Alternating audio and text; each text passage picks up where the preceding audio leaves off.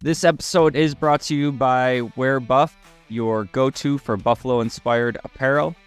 Get your hands on stylish t-shirts, hoodies, and more at wearbuff.com. That's wearbuff.com. And make sure you use the promo code TWB at checkout for 10% off your first order. Stay Buffalo proud with Wear Buff. Training camp is coming to a close, and the Bills' first preseason game is right around the corner. We'll be talking about some of my favorite position battles going into the preseason this week on the Wandering Buffalo podcast. You're now listening to the Wandering Buffalo podcast with your host, Justin Goddard.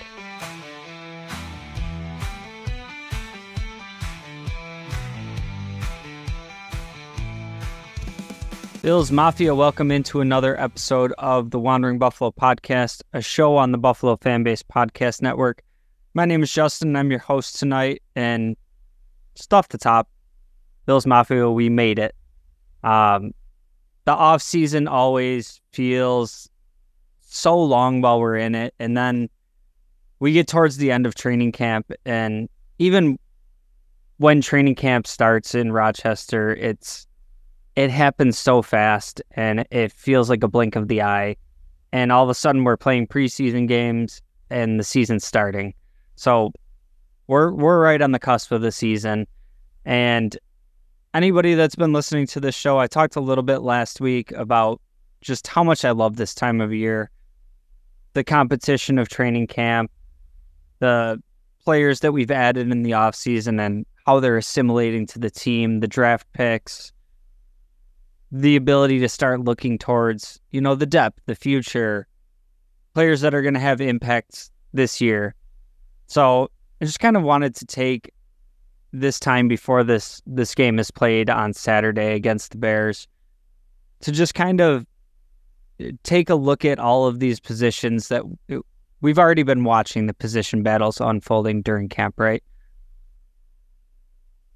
The games actually being played, the preseason games, the live action against a different team that wants to win, regardless of how much these teams, don't really care about preseason.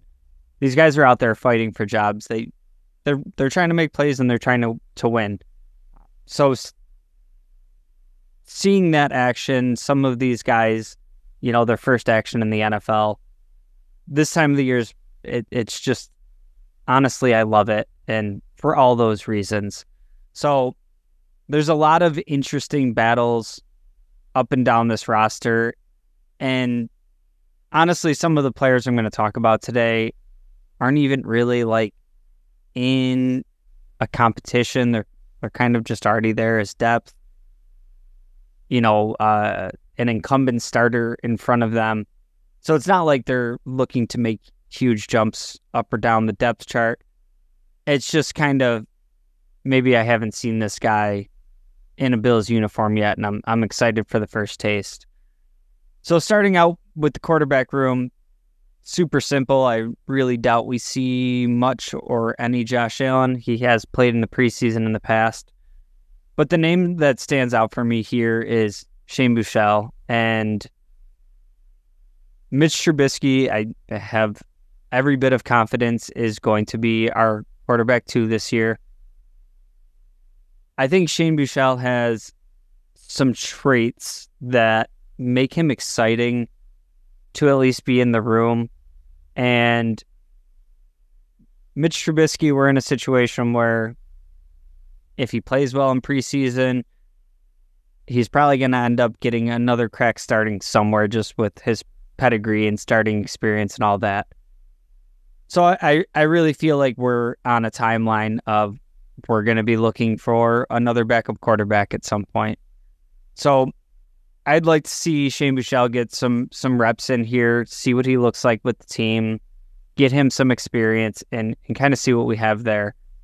Again, something I've talked about a lot on this podcast is wanting more of a long-term answer at the backup quarterback position. And it's really easy to say Josh Allen goes down, we're screwed either way. But I've advocated for using a later round draft pick to just kind of ensure that you have a backup that you feel good about for, several years instead of having to replace that position all the time. So maybe Shane Buechele, we've seen some flashes here and there with in his previous playing time, previous team. Let's let him go out there and see what he brings to the team. The wide receiver room, I think, is one of the most interesting camp battles, preseason battles that we have on the roster. And it's not so much the top end of the depth. I think that's pretty locked in with, Coleman, Curtis Samuel, Khalil Shakir. I think Matt Collins is a lock. And honestly, I thought he was kind of a lock the moment we saw the signing just for his special teams alone. Seeing him throughout training camp, I feel like he's going to have a role in this team. So we're talking a team that usually keeps 6. Last year we kept 5 receivers. So we're talking between the likes of Tyrell Shavers, Chase Claypool, MVS, Justin Shorter, KJ Hamler, Xavier Johnson, Brian Thompson, Andy Isabella, Lawrence Keys. All of those guys duking it out for 1, maybe 2 spots. I think we've seen some drops from MVS throughout the preseason. Training camp. And, I saw a post on Twitter earlier today. It was somebody saying, like, no way we're going to cut MVS with his, guaranteed contract that we just signed him to. That contract is somewhere around like $2 million. We just got rid of Diggs with like a $30 million dead cap. We've seen it in the past with Kelvin Benjamin that, Bean makes the wrong prediction, makes the wrong investment in a player, and he's not afraid to move on. So I don't think that guaranteed money for MVS is anything that, guarantees him a spot on the roster. Chase Claypool being kind of banged up. Tyrell Shavers making a lot of noise, especially towards the tail end of training camp. So he's somebody that, kind of flies a little bit under the radar. He was with the team last year, ends up on the practice squad. He made some noise last year too, and there's kind of a spot here for the taking. Justin Shorter, we haven't seen much action from. KJ Hamler and Andy Isabella, they're very similar type players. They have the return ability. Is this the year that one of them, kind of sticks onto the roster? Maybe Hamler stays healthy and makes some plays during the preseason. I think this is a super interesting battle for, like I said, 1, maybe 2 spots there. The running back room, again, very unlikely we see very much of James Cook. Ty Johnson being a little bit banged up kind of leaves us with the mix of Ray Davis, Darrington Evans, and Frank Gore Jr. And Ty Johnson is somebody I'm super excited to have back in the building. Ray Davis, I think, changes the equation a little bit, but we have seen throughout training camp some fumble issues pop up with Ray Davis, and every one of us that's been watching the Bills games under Sean McDermott, we all know how McDermott feels about ball security and fumbles, and we know it all too well with James Cook. Want to see if any of that carries over into the preseason, if they're kind of fluky things during practice. The ball security is like a must-have under Sean McDermott. Darrington Evans, I remember his last stint with the Bills, and he had some flash plays and was just, fighting an uphill battle to be on the roster. So, with kind of the uncertainty right now of Ty Johnson's injury, is he able to, make a little noise and be able to at least stick on that initial roster? And then Frank Gore Jr., somebody that's coming in with, no expectations really for him. But anytime I see, one of these kids of an NFL legend, I don't necessarily think that gives them like a direct path to being a superstar. I'm not by any means saying that, but there is a certain level of being around a guy that, knew what it took to be in the league. And especially for Frank Gore, making like a 20-year career out of being a running back, which is usually, you're lucky if you get a second contract from a lot of these guys. So just knowing the habits, having that, voice in his room, having that person behind him, I'm excited to see what he does. And, he's not the biggest guy, he's not the fastest guy. He's going to get some opportunity in the preseason to make some noise. So I'm very confident in what we have in James Cook and Ty Johnson. And if we can round out that group with, one of these other guys popping off, could be a really exciting running back room. The tight end room, not really a spot that I was expecting much competition at. The 1-2, very locked in, Dalton Kincaid and Dawson Knox. And going into the training camp, I saw no path that Quentin Morris wouldn't be on the roster. He's been good in the moments that he's had to play as, a number 2 tight end due to injuries, and he contributes all over the place on special teams. So didn't really see a path to him not being on the roster. But the Bills did bring in Trey McKitty, and Zach Davidson is around. And Zach Davidson in particular just keeps making plays during training camp. And honestly, the more I see from the guy, I think it might be really hard to keep him off this roster. You're not going to likely keep 4 tight ends, especially when you're already having Reggie Gilliam on the roster as a fullback. Maybe there's a situation where somebody sticks around as a tight end and can play fullback. I don't see Reggie Gilliam going anywhere either. So I think this is probably going to be a room for me where I end up pretty disappointed that I have to see one of these guys go. The offensive line, I'm strictly looking at what the depth looks like here. I feel very good about the starting players. There is, the positional switch for McGovern and David Edwards moving up to starter. When we originally signed David Edwards, I felt pretty good about him being a starter, and then he ended up, as the primary first guy off the bench, basically. My biggest concern with the starting offensive line is some of the miscues we've seen with the exchanges between McGovern and Allen.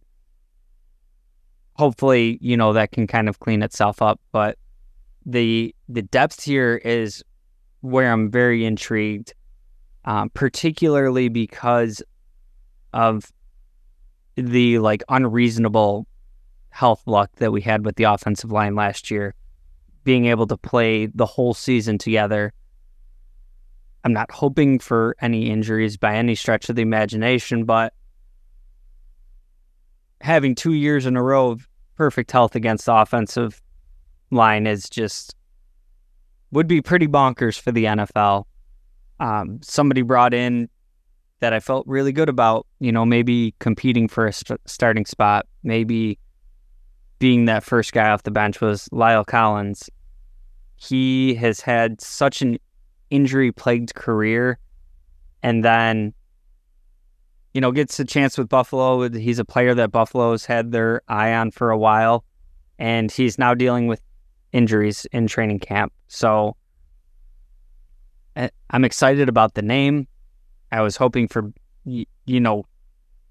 good things there, at least reliable depth, and I just don't feel as great about that as I previously did. Some other exciting guys on the offensive line that we're going to see in the preseason games. Cedric Van Prang Granger, somebody I'm very excited about for what he can be to the team now, plus going into the future. Alec Anderson and Ryan Vandemark, both players that have kind of done this, just keep sticking around, keep working, and able to stick on the roster. So I feel pretty good about them as backups. We also haven't seen a ton of action from those two guys.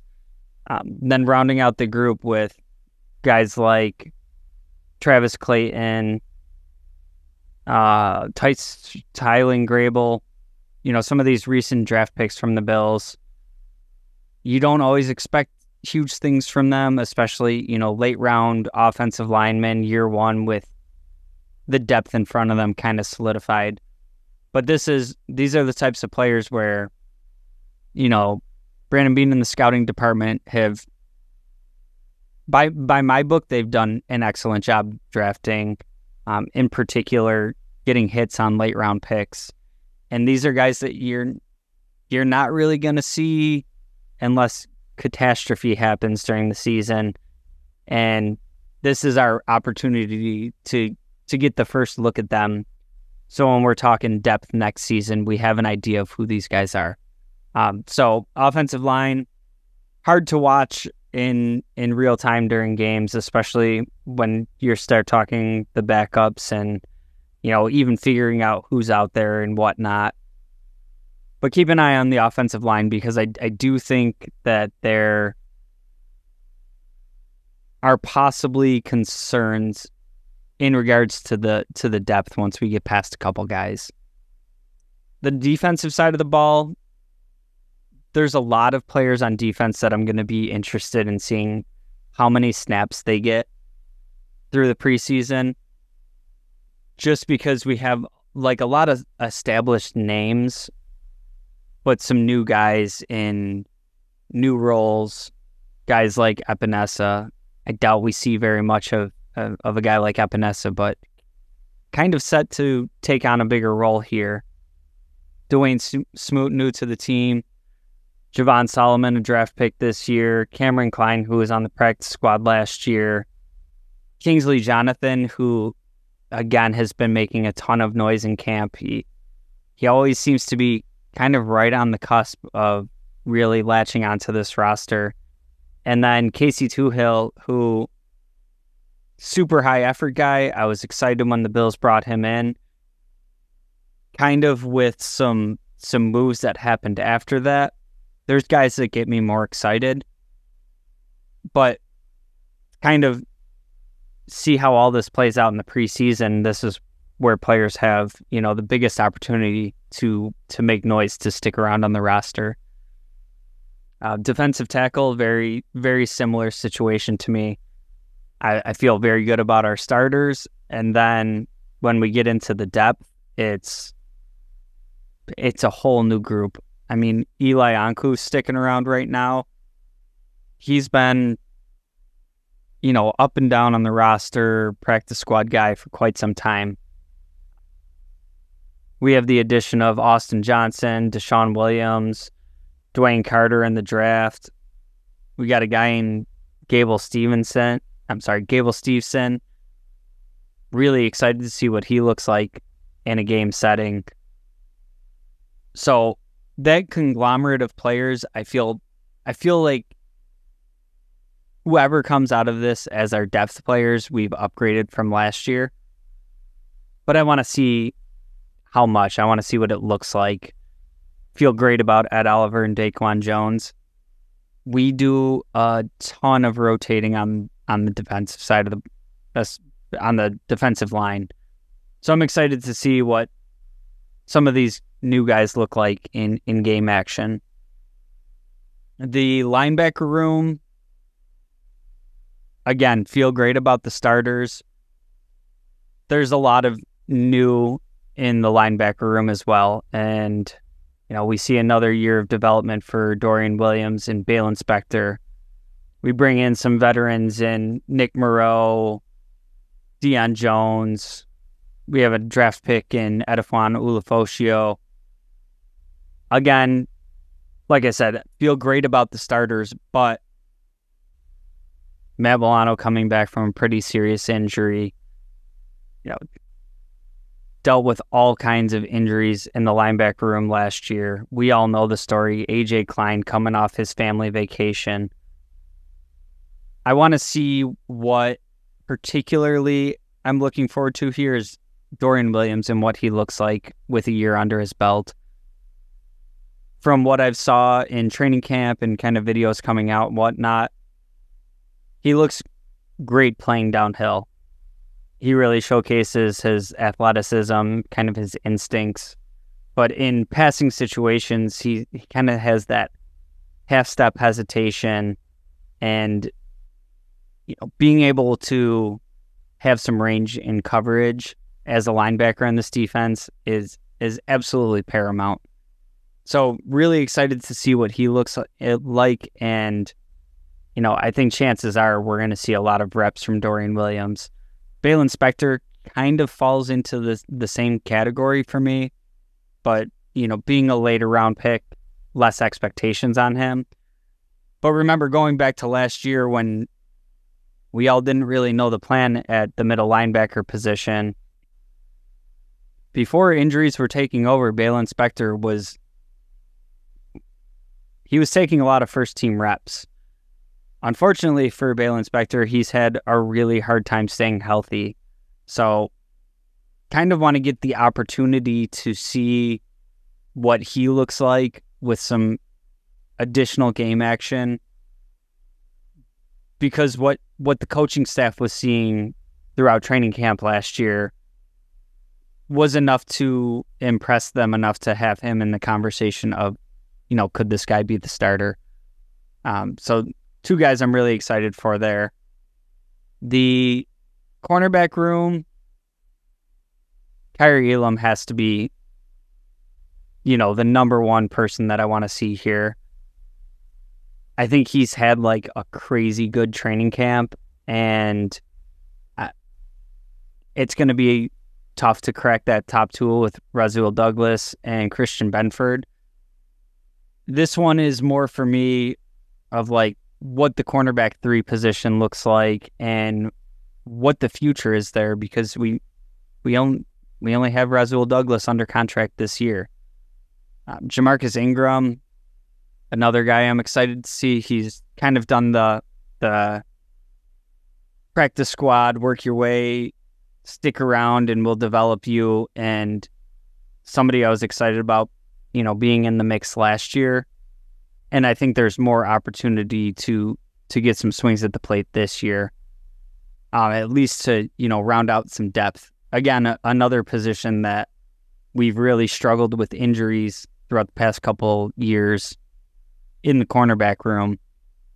So whoever ends up being cornerback 3, I expect them to see a lot of playing time. I expect it to be Kyrie Elam, but I think there's some good competition there. And then, kind of the tail end of the depth chart there too. Corey Couch has been making some plays during the preseason. I think he's, it's kind of in a position where he's going to have to get that 1 year under the belt before he's able to possibly make a push for the roster.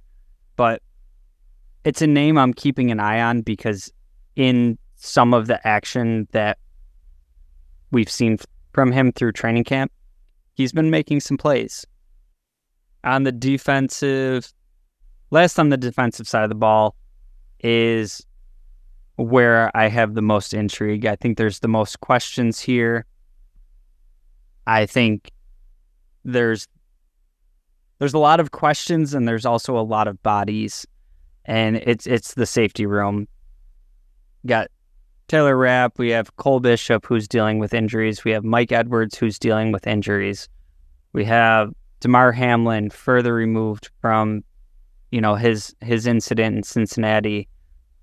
We've just added Kareem Jackson. D. Delaney's on the roster, who has a lot of playing experience.